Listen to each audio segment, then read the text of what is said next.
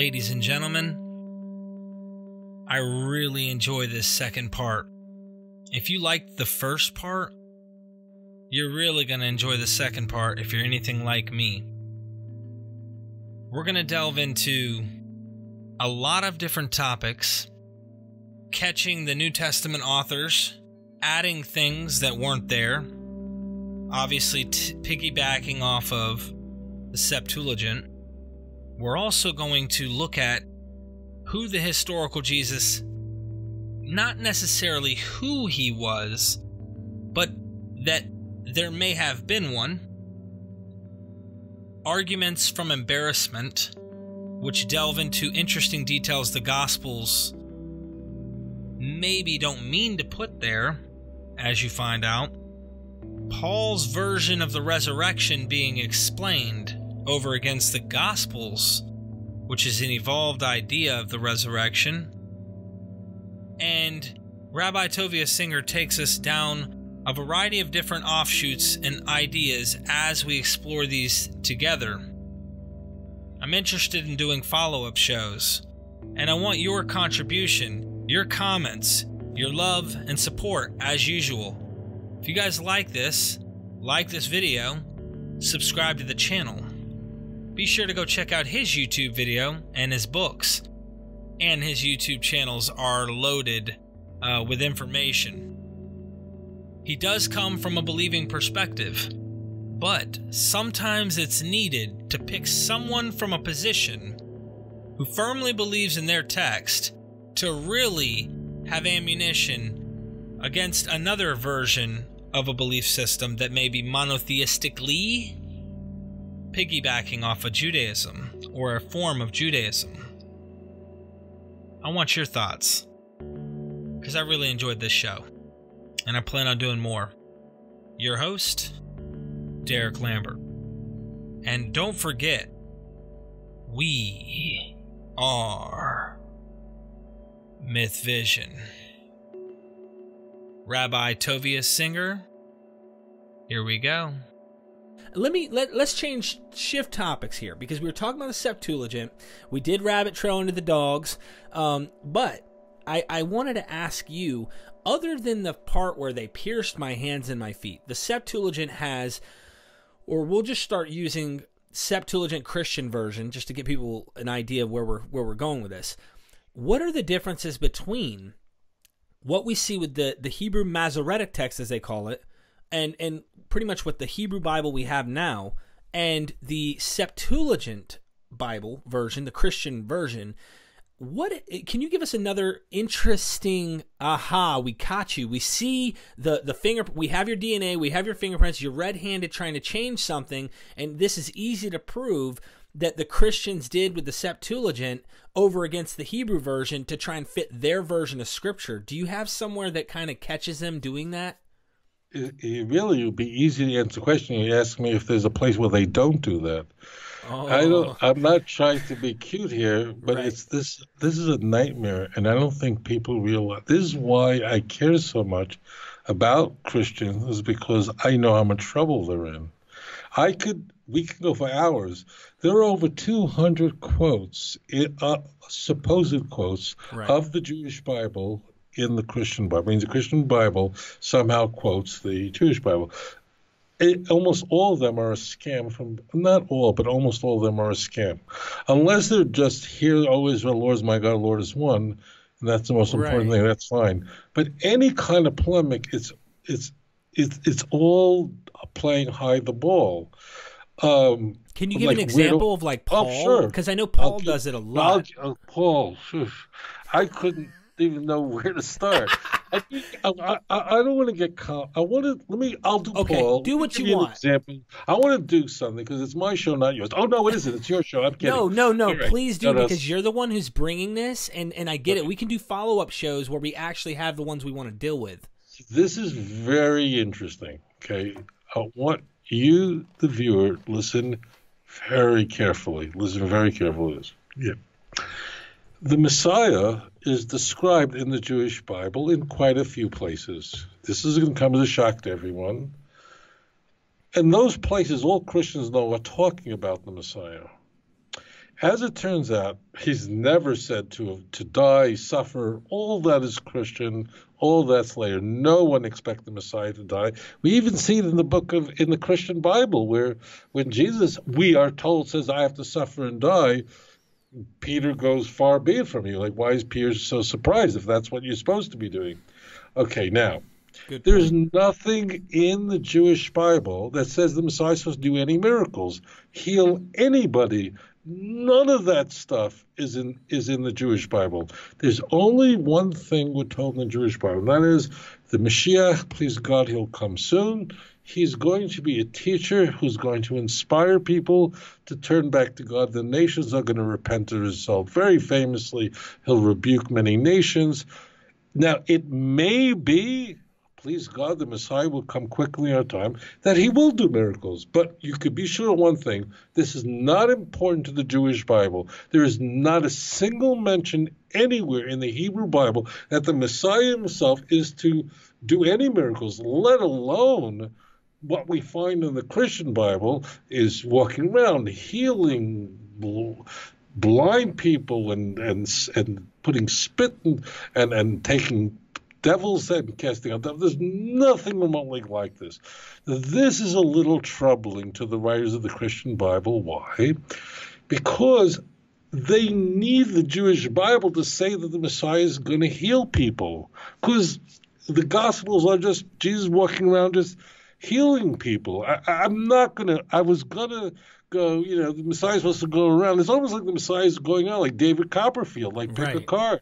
Like, that's nothing like what the Messiah is supposed to do. Well, we see elements of him, like the spittle. That's borrowed from Vespasian, in my opinion. And yeah. Absolutely. That's right. I didn't even want to get into that. We know that. Josephus tells us that Vespasian, the emperor of Rome, who was emperor during the time of the destruction of the Second Temple, he would use the spittle in order to heal the blind. He would touch someone's leg and cripples would walk away. This was standard fare in the Greco-Roman world, that the gods, the lower tier gods of the Greco-Roman world, were able to heal people, and that was just standard stuff.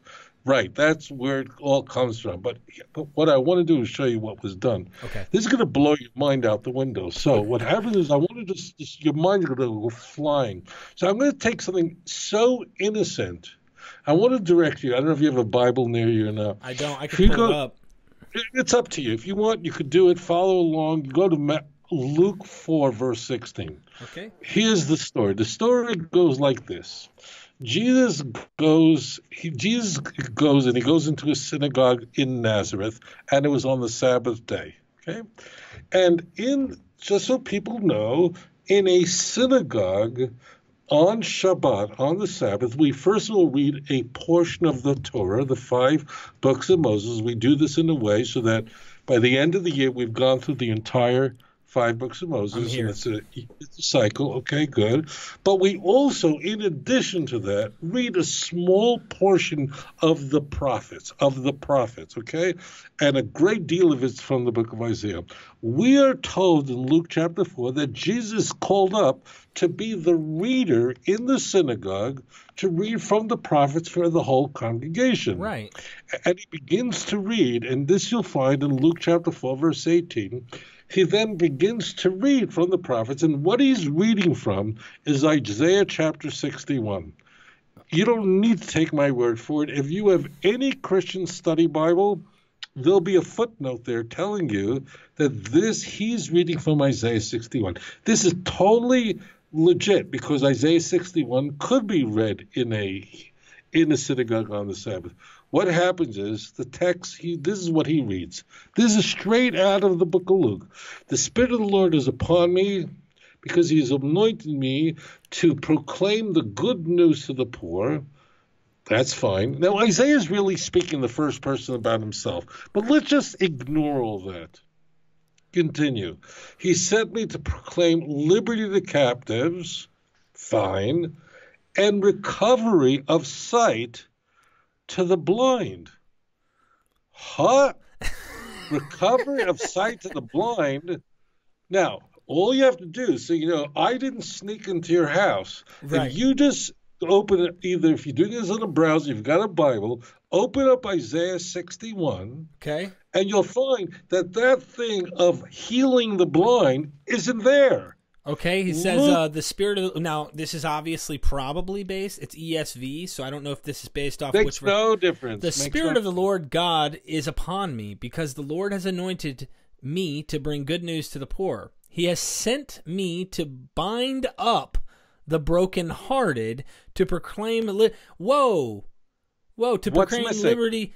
Okay, somehow he went from healing the blind in the New Testament to he's saying to bind up the blind in Isaiah 61. None of that. It ain't there. Right. Bingo. You got it? Now, okay. Why does Luke the word here's offense, interpolate. Right. I'm going to tell you this. If you're not studying this stuff and not looking it up, you're never going to know this, because this is so getting in under the radar. It's a card trick.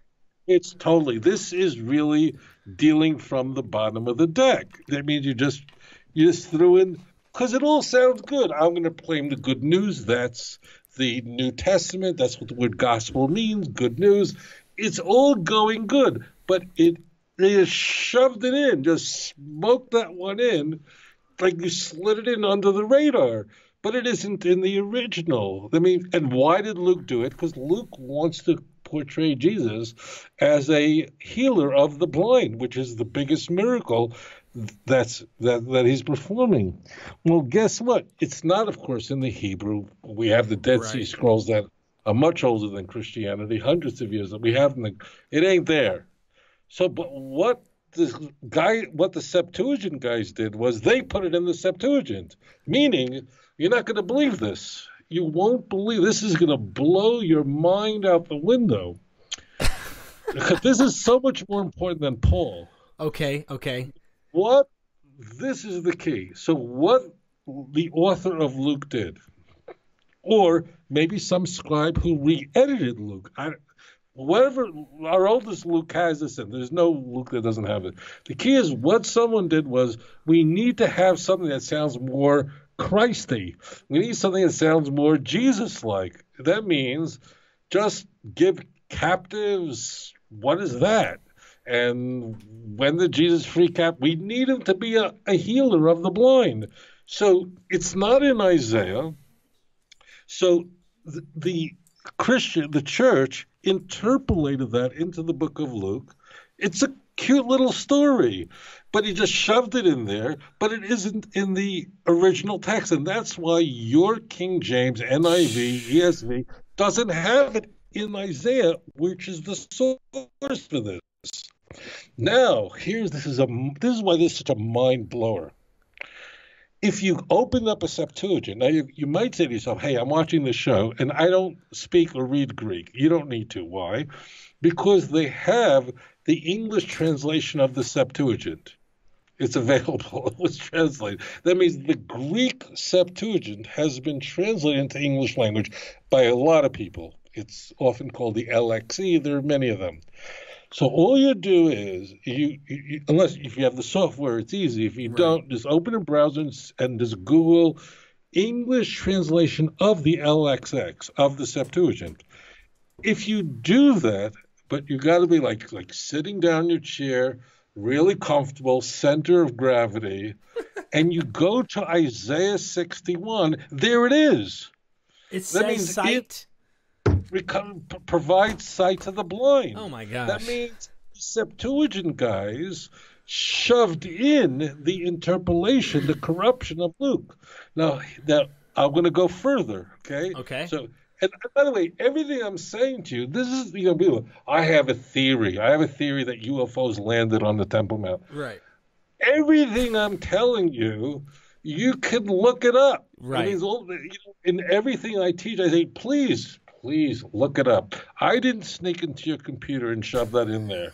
So I wanted to show you explicitly that this is a con job. Yeah. Now, again, you're a pastor. Again, I'm not saying this because I don't want, some pastors to be angry at me. They don't know. They don't really.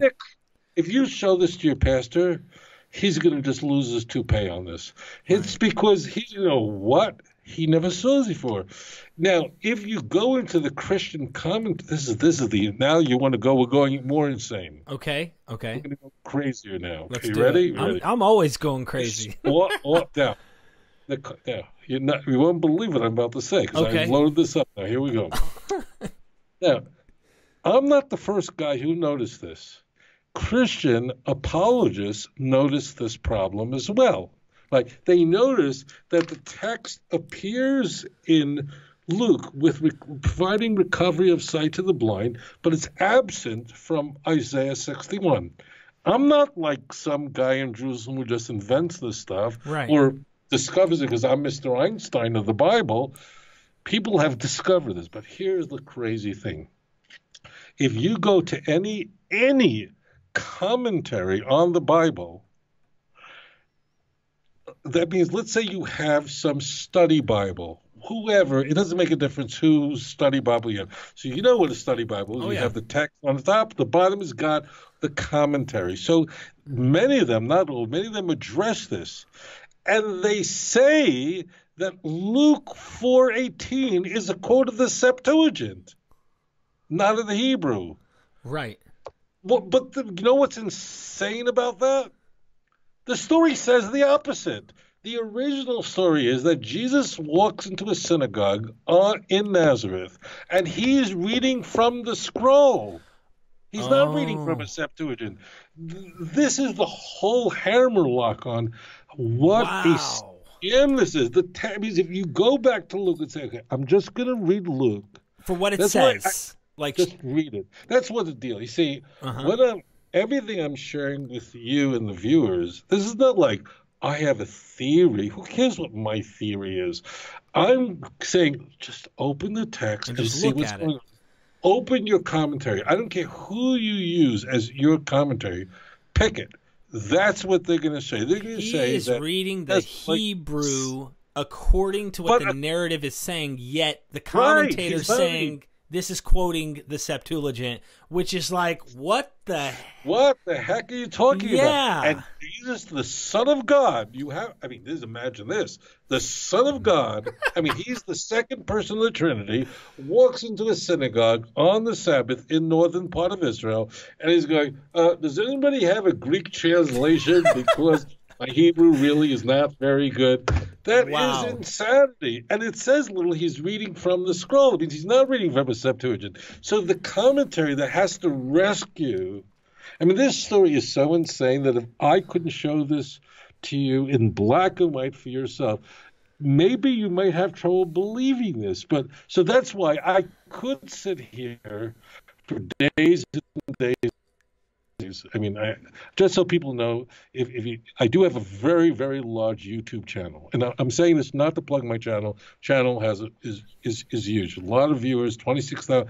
The key is this: if you go to YouTube, and if you have a question about any verse or any concept, you can. Derek and I are having a lot of fun. Yeah, I know. I love this. We're having a blast. But the truth is, if you have a question about a verse, you could just search my name in YouTube and the verse, and I probably was like 700 videos. So you just can go for it. That the key is, what I'm showing you is not my opinion.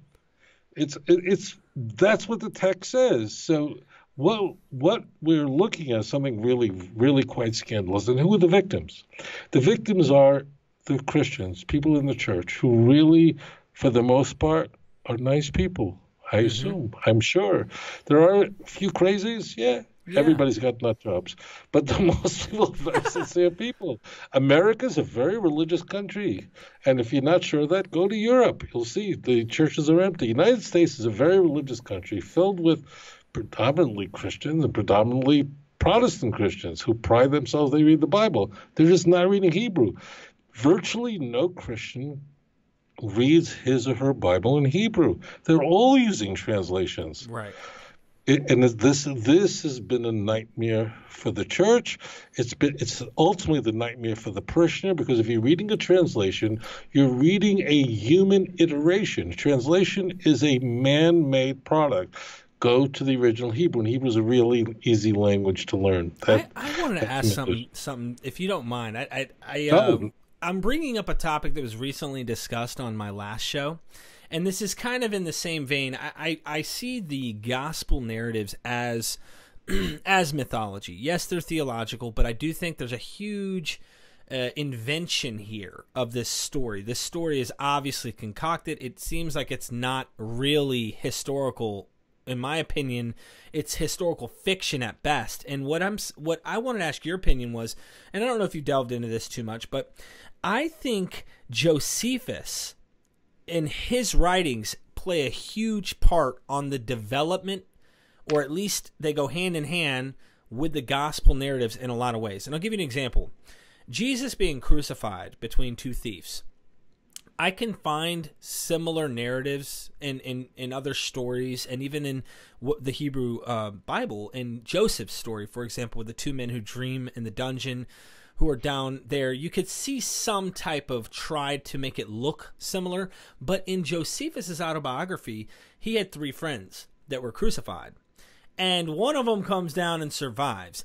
I feel like they hijacked that and used this stuff into this narrative.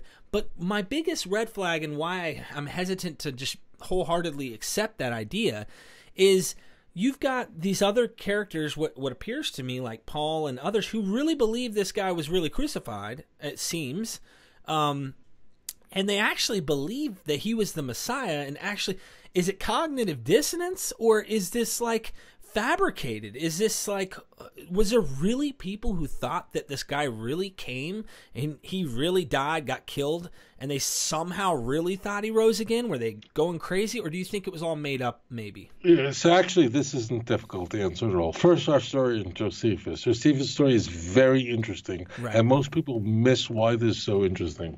So Josephus is a very well-connected person. Right. He's working on behalf of the Romans. He's writing for the Roman Empire. Okay, Jewish guy, he's writing for the Romans. He's the most important first-century historian.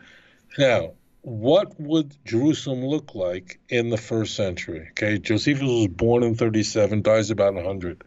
What would it look like to walk down the streets of Jerusalem in the 60s when there's a war, in the 50s? What would it look like? You would see something horrendous. The estimates are about 250,000 Jews were crucified in the first century.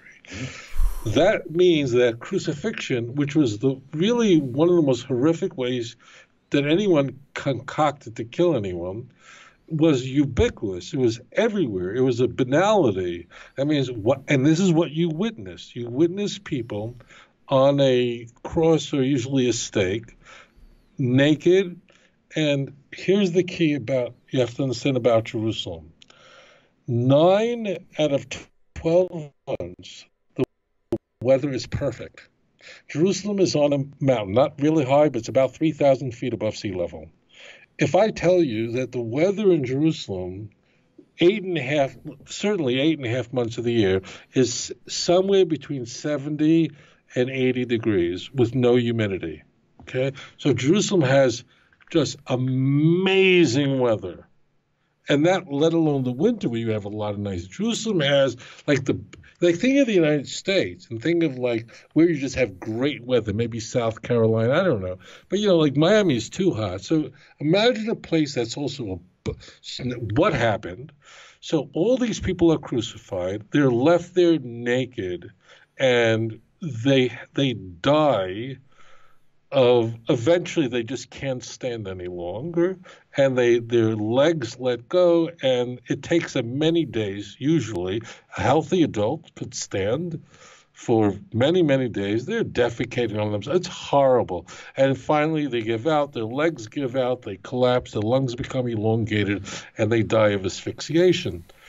It's horrible. And then their bodies are left for scavengers to eat it. So you don't even have a decent burial. It's just the word. And so imagine now here, why did the Romans do that? That's a very expensive thing.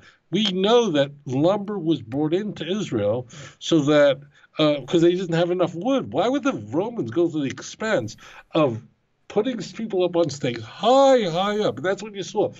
Naked, dying people screaming, crying all over Jerusalem. Why? Because these people would have committed one offense to get crucified. and that is that they conspired against the empire. If you were a threat to the empire, they wanted to make an example out of you. And when you saw that, when you saw hundreds of people just dying, imagine the humiliation, the horror, the nightmare. And because Jerusalem has such great weather, people just didn't die of cold exhaustion. Or heat stroke. Yeah. No, that means it's 72 degrees outside. It's perfect weather, so you really will last for that. What happens to Josephus? Josephus is walking around Jerusalem, and he sees his buddies. He knows them, and they're still alive because people lasted for days. I mean, the story, like in John, where Jesus is dead in 6 hours, is extremely unlikely. Right. I mean, when I say extremely unlikely, now, is it possible that someone could drop dead in 6 hours? I guess it's possible. For sure, it's possible. It's just it would be very unlikely. And that's the real takeaway. People just didn't die. If I told you, usually nails weren't used. It's controversial what we use. But if your hands were bound to a thing and you're standing on something, you could stand for more than 6 hours. You could stand for more than 24 hours. Whatever it is, eventually he gave out and died. That's the takeaway. The takeaway is the story, in that sense, the story is concocted. But therefore, if Jesus was crucified, anyone was crucified because the empire was trying to make an example out of you. If you just went over to someone and said, give me your money or I'll kill you, and the guy doesn't give you money and you kill the guy, they just take you and kill you. The Roman Empire is not going to spend a fortune on having you crucified because that's not the threat they're concerned about. The Roman Empire was only concerned about any threat to the empire, and crucifixion sent the message. That's what happens to you if you mess with the empire. And therefore, Josephus's description of crucifixion is something that everybody was aware of. That means that's what you saw. And the writers of the New Testament were very well aware of what the Romans had in store for you if you were a threat to the empire. In fact, Josephus's mention of Jesus, so-called mention of Jesus in Antiquities, 18, for example, 3:3, that's all nonsense. That was added in much, much later. Those are not authentic to Josephus. They were interpolated later. What in fact, was it specifically? It's called Testimonium Flavium. Okay, it's yeah. Antiquities of the Jews. Yeah. Book 18, Section 3, Paragraph 3. Interpolated. Where it goes to, he would never have said that. Never. I mean, that's not how we know. Right. The way we know, he would never say that's true. Josephus wasn't a Christian. He wouldn't have said that. Moreover, the early manuscripts don't have him saying that much. He does it like grows and grows. The way we know for sure that that's an interpolation is that no one mentions it until the 4th century, until Eusebius. No one. And people knew Josephus. Origen knew Josephus. Jerome knew Josephus. And they never mentioned it. Zero. We know who invented it. They were apologists. They would have used it as their evidence. Yeah, I hear that was a big argument. Right. Origen writes a whole work that survives in an apologetic work against pagans who said Jesus. They would, of course, appeal to it. What survives from Jerome's work? Not a lot, but his defense of Christianity, he would have, of course, quoted it. He never quoted it. We have 14 church fathers whose writings survive, who lived prior to Eusebius, meaning lived prior to the 4th century, prior to Constantine. Nobody quotes it. Nobody quotes it because it didn't exist. At the time of Eusebius, that's where it enters into his histories. So he quotes it. So he's not quoting. It's manufactured. Now, whether Eusebius, the historian of Christianity, just invented it or his next door neighbor did, this I can't tell you. Nobody can answer that. But now, it's obvious, though, someone would have said it. That's how we know. Yeah. Do not write to me that I'm arguing from silence. Right. If Josephus wrote, there was a man, if anyone call him a man, who was the Christ, who did many miracles and blah, blah, blah. Well, so you really think that Justin, I don't think so. We're not going to quote that. So that's total insanity. What about So therefore, oh, go ahead. yeah, go ahead. I was going to say Jesus ben Ananias, right? So I like probing on, and my big thing on MythVision is we're trying to figure out who Jesus was, if there was, because there's also the question of, could this have been an invented character, so to speak, to try and fit this time frame? For example, Jesus ben Ananias, the woe-saying Jesus, right? He runs around, woe to you, Israel, and scribes and Pharisees. And Josephus has, and it's just my opinion, I could be wrong, I'm not a scholar, but I've read it a few times, I had it read last time on our show. It sounds very fictional, even coming from Josephus, because they've got this story where this Jesus character is saying, woe to you, woe to you, woe to you, and they take him in, the scribes and Pharisees, or the scribes and the Sanhedrin, I can't remember what it said, but they flog him. And it says he didn't make a peep. He didn't suffer, he showed no pain, and every time they flogged him, he said, woe to you, Israel.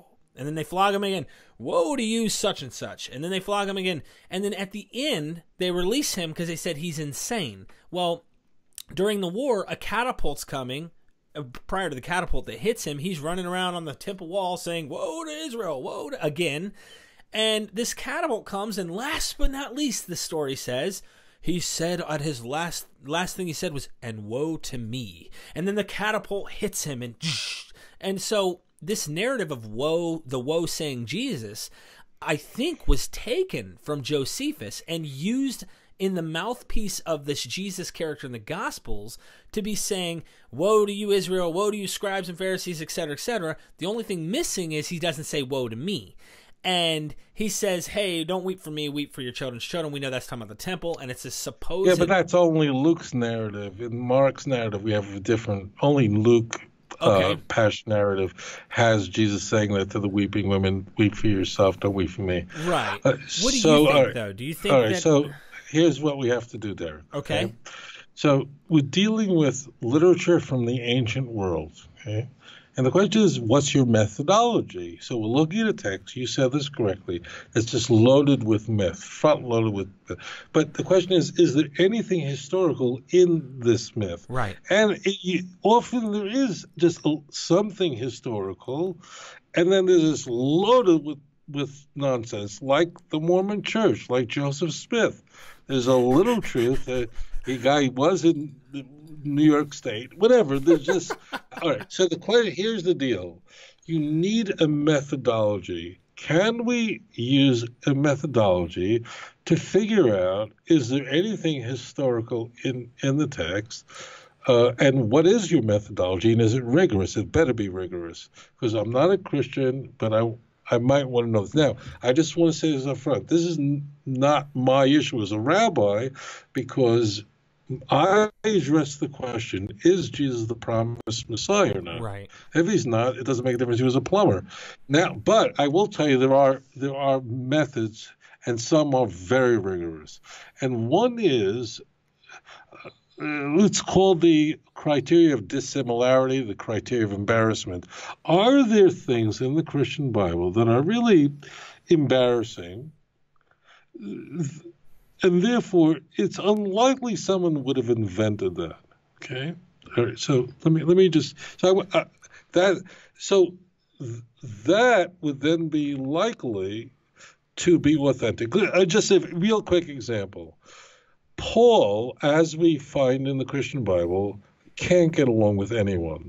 Paul isn't fighting with Jews in the Christian Bible. He's fighting with fellow Christians who he believes are preaching a false gospel, whose Christology is very different than his. Okay, he's fighting with everybody. He's showing Peter to his faith, Galatians 2. Okay, so Paul won't travel with John Mark. He's called a liar everywhere he goes. And conversely, he's yelling at the people in Galatians chapter 3, verse 1 and 2, who bewitched you, you Galatians. That means who filled your head with this stupidity. He's complaining about other people who came to his church after he set it up, taught them a Christology he disagreed with. He hated the Torah. He hated the law. And he's going, now, stop for a minute. Let's stop, because we need to breathe this in. We need to really make sure this makes a lot of sense. We can't play games. We've got to really use rigorous methodology. Right. How likely is it that Paul really got along with everybody. He had no fight with Peter, no fight with Mark, and somebody invented these fights that he was having with fellow Christians who were his interlocutors. The answer is about zero. Why? Because it's embarrassing.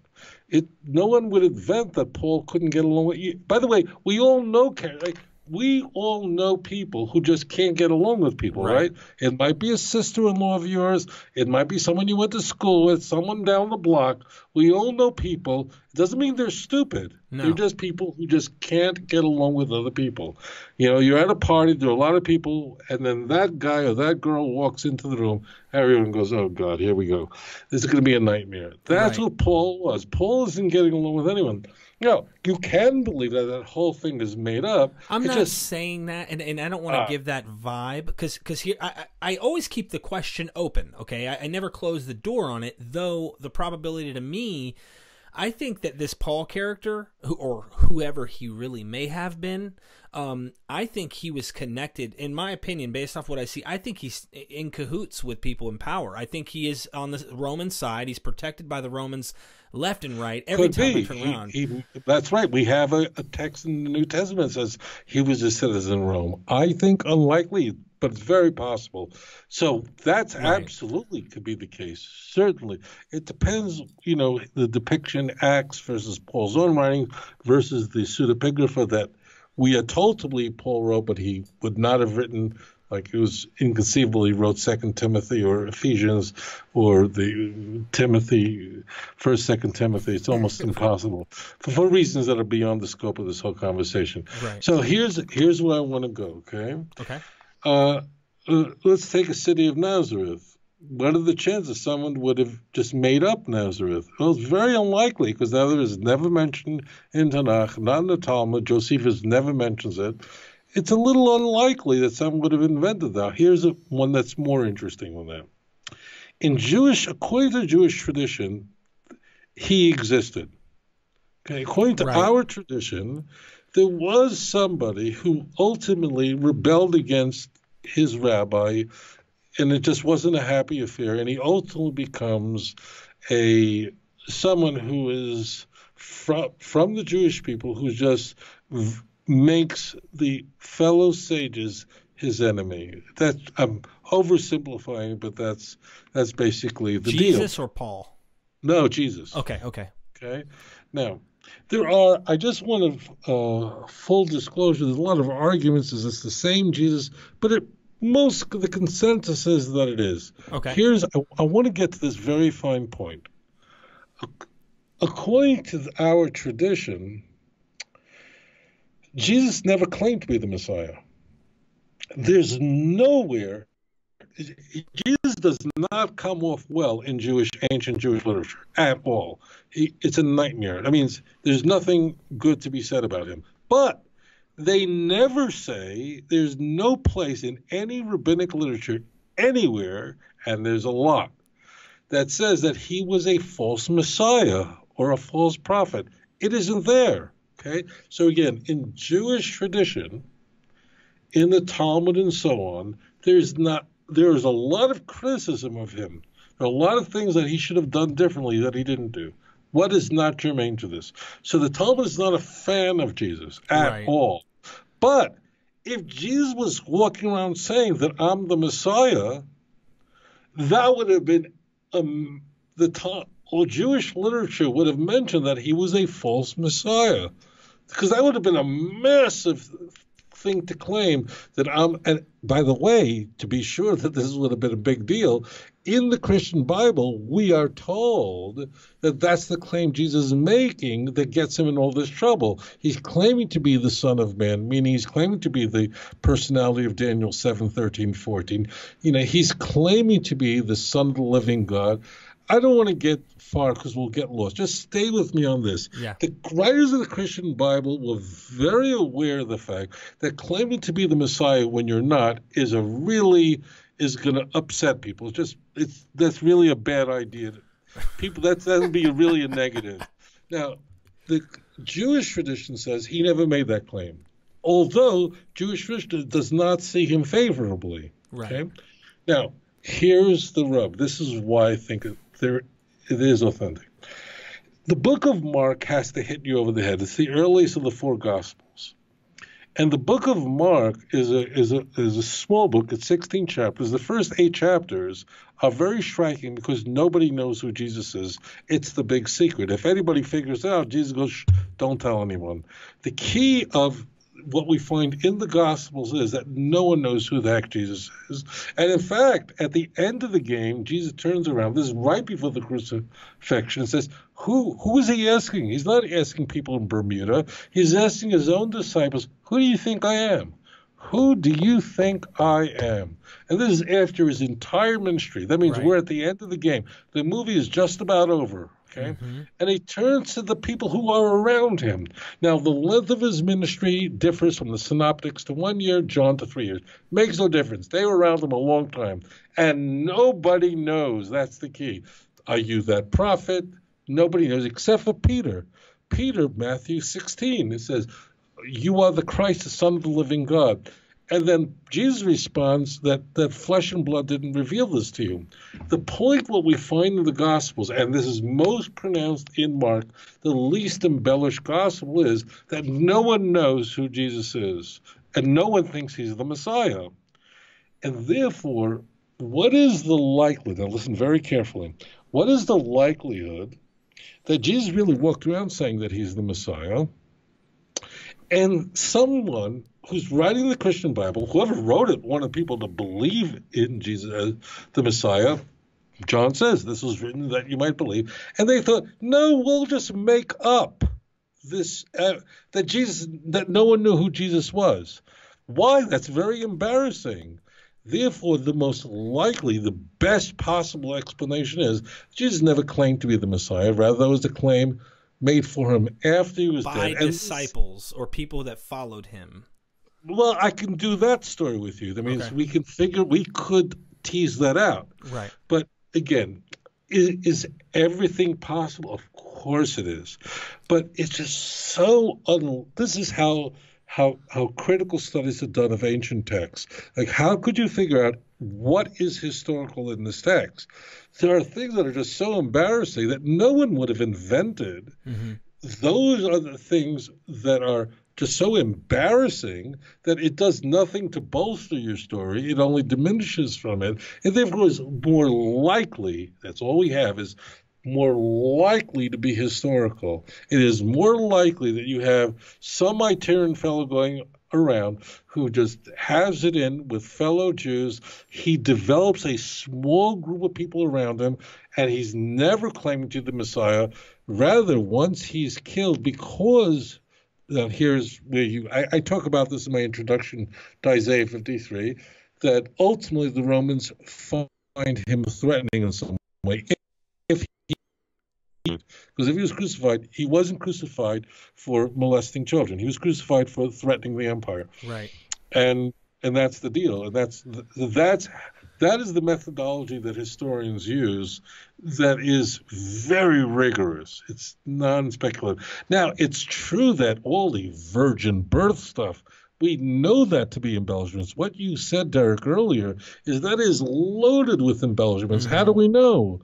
Maybe because we're not Christians, we're just saying things that are not flattering. We know it because the earliest writings of the New Testament, the letters of Paul, the authentic letters of Paul, indisputed letters, those 7 letters, are all written during the 50s. There's not a mention of Jesus being born of a virgin. Paul didn't think that was important enough to mention. Mark, earliest gospel. We're introduced to Jesus as an adult. Mark just didn't think that Jesus' birth, born of a virgin, was important. That's inconceivable. So, there we see the layers of mythology, and the way we do that is a different. It's inconceivable that Jesus is walking around saying, "I and the Father are one," as we're told in John chapter 10, verse 30, 31. And just Matthew didn't think that was important enough to mention. That's how we can see the layers and layers of embellishment. And where they would have come up with that is exactly what you said. They saw what Josephus would have seen. They saw the scene that everyone's, and it scared people to death. Imagine for a moment living in a world where you saw people dying on crosses, bodies being eaten by I mean, all you'd be saying to yourself is, I never want that to be me. I'll tell you just a fast thing. You know, I remember sometimes in America, I haven't lived in the United States for a while, but they have this show like Cops, or what happens to people living in prison, right? They have these shows. And you see these people living in lockup, right? Where they have to be in a cell 23 hours a day. For 5 years straight in solitary confinement. Let's talk, you and me, okay? Yeah. Okay. We're watching that show, okay?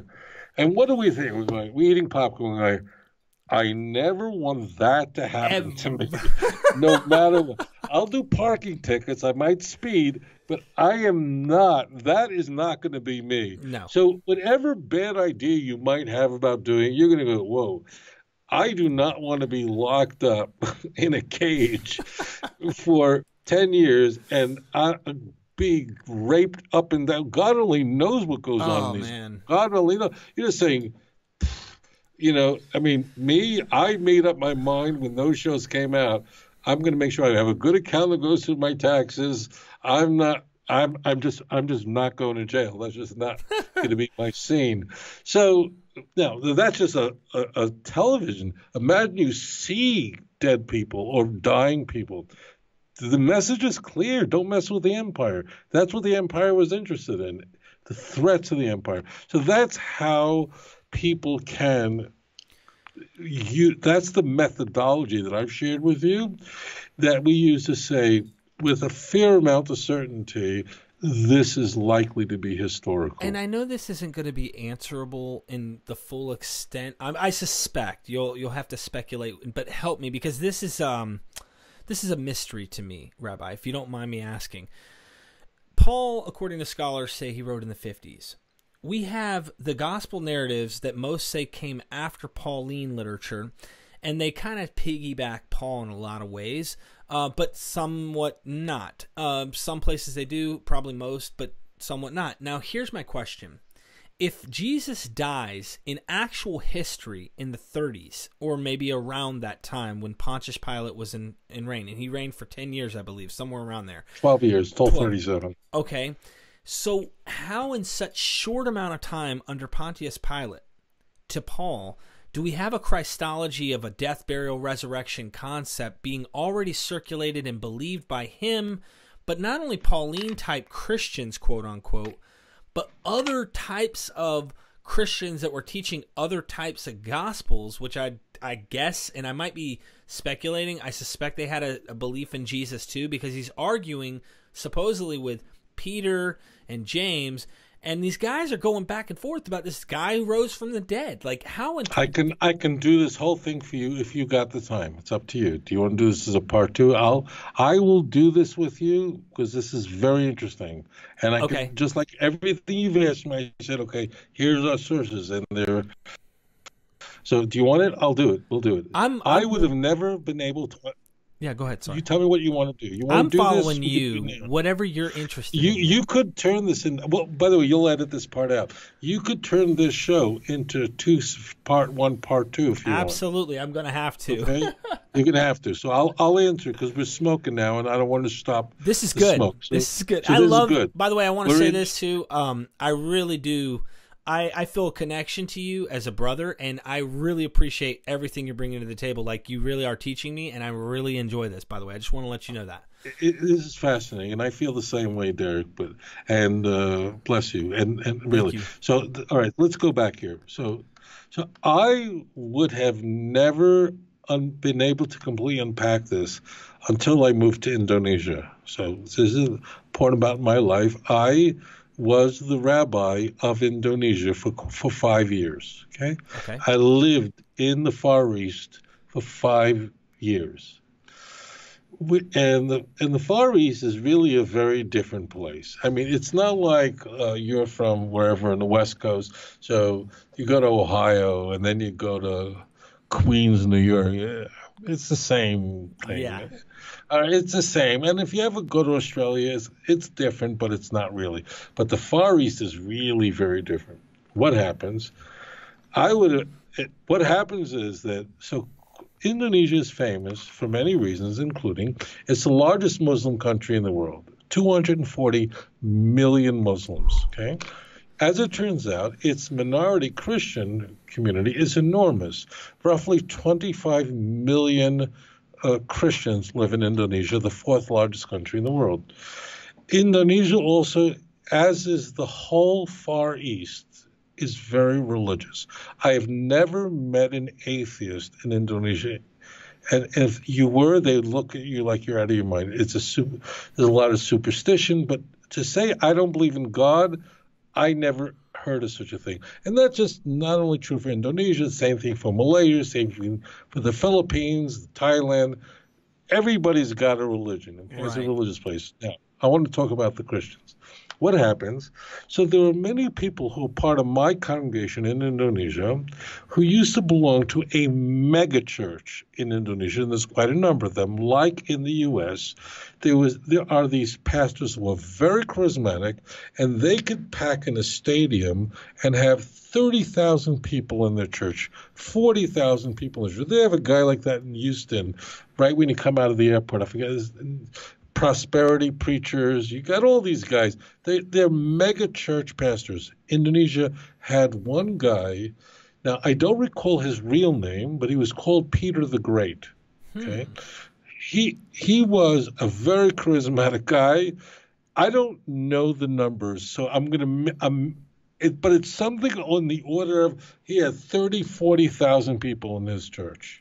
Okay. He was the hottest thing. They were just packing stadiums for this guy. He was huge. And he was a prosperity preacher, like Joel Osteen, but much worse. People would give them all their money, their gold.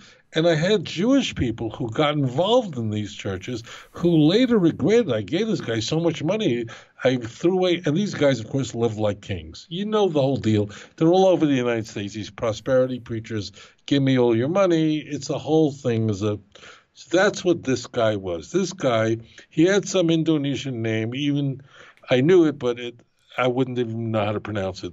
But the key is he's this good-looking, he's just great, polished, just really has got his act together. He would be there on stage in a stadium with 30, 40,000 people. The place is going nuts. He's promising them he's going to take them to Jerusalem, and I'm going to bring Jesus' second coming. The whole thing.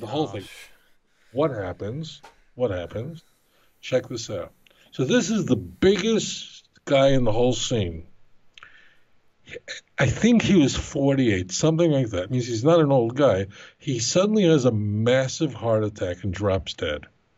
He just drops dead like that. So he went from promising he's taking Indonesian Christians to Jerusalem with this whole future and give me your money, and he's the people, he has prayer club, the whole thing. You see it all over America. And the guy just drops dead. He's not that old. I remember something like being in his late 40s. What happens?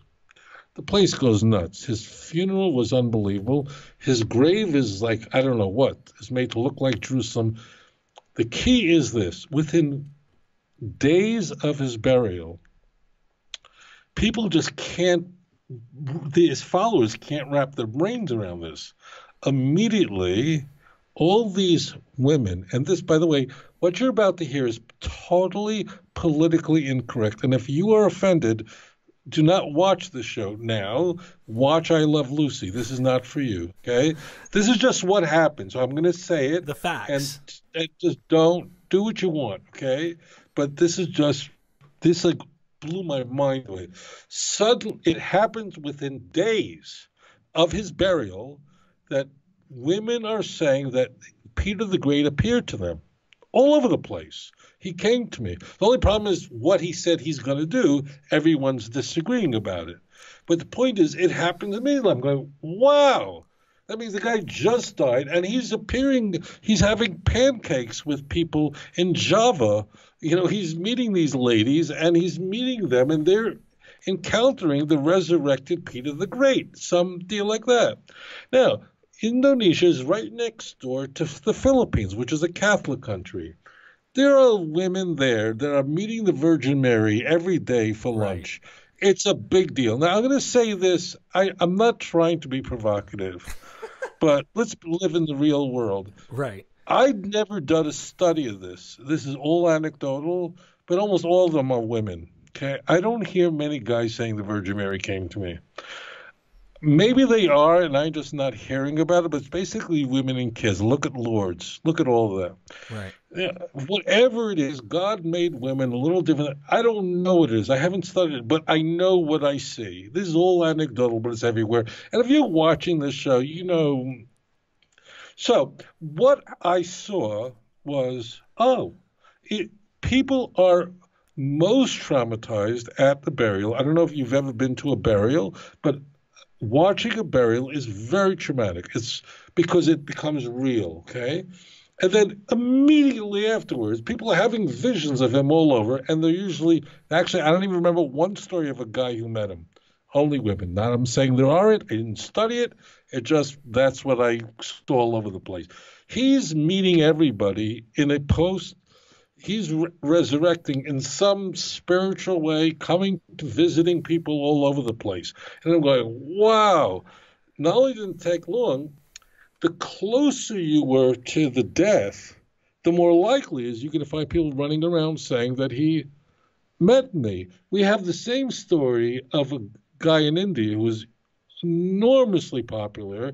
His name is Sai Sai Baba, who had 11 million followers, resurrected the dead in front of stadiums of people, healed blind people. Sai Baba, look him up. He just died just a couple years ago. Okay. There are people around. He has 30 million followers today. They're all claiming he's visiting them day and night. This is the thing. He resurrected dead people, healed blind people in front of thousands of people, millions on television, and you can watch the YouTube videos. They're all over the place. You don't need the New Testament for this. Right. So number one, you don't need, it's not like you need a progression of a lot of time for when someone's favorite rabbi, spiritual leader, whatever, dies, where the story develops slowly. It's just the opposite. It's the trauma of the immediacy that sparks. People just don't know how to process it. Is he dead? That means it's over. I'll never see him again. And that means everything. Or is this thing going to now continue on in a new spiritual body? 1 Corinthians 15. Okay. Right. So that's stage one. So people get caught up. Well, how could it have taken so long? Paul, after all, became a Christian just a few years after the crucifixion. Yeah. It's just the opposite. The closer you are, the more likely it is you can probably be running around. What happened to our guy from the Galilee Now stage two. Let's fit this I wanted to say together. one thing on that note, though. There is a, I can't remember, and I probably butchering this. Maybe our audience who's watching can comment down below. They've done some type of research, and they actually have a statistic on people who experience their loved one in some way after they died, like what you're talking about. I suspect there's some science behind why we experience these things, but nonetheless, regardless, they say like a good percentage of people, regardless, have that experience. 15% of healthy people see either a loved one or a religious figure appear to them in some way. That's right. And, I've dreamt my favorite person in the world is my grandmother of blessed memory.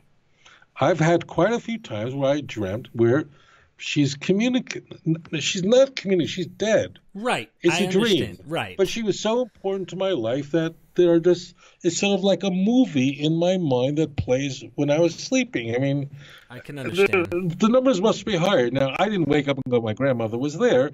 I got it. Some people sort of, the line is thing. So this is really Do you fall simple, into that healthy category? No, I'm just kidding with you. No, not at all. So I am a schizophrenic, paranoid schizophrenic. And somebody, for whatever reason, decided to put a chip into my head. Yeah. And the CIA is following everything I'm doing, even though I'm in Israel. That said, here's the other half. That means who's behind this? Right.